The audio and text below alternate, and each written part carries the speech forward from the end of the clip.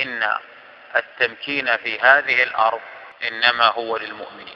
ولذا قال عز وجل على أحد قولي المفسرين: ولقد كتبنا في الزبور من بعد الذكر أن الأرض يرثها عبادي الصالحون. وقال عز وجل لما قالت بنو إسرائيل لموسى عليه الصلاة والسلام: قالوا أوذينا من قبل أن تأتينا ومن بعد ما جئتنا، قال عسى ربكم أن يهلك عدوكم ويستخلفكم في الأرض فينظر كيف تعملون. وقال تعالى: أولم يروا أنا نأتي الأرض ننقصها من أطرافها.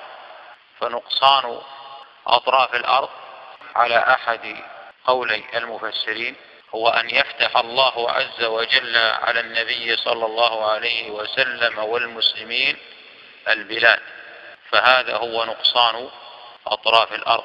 وقال تعالى: وعد الله الذين آمنوا منكم وعملوا الصالحات ليستخلفنهم في الأرض كما استخلف الذين من قبلهم وليمكنن لهم دينهم الذي ارتضى لهم. الآية.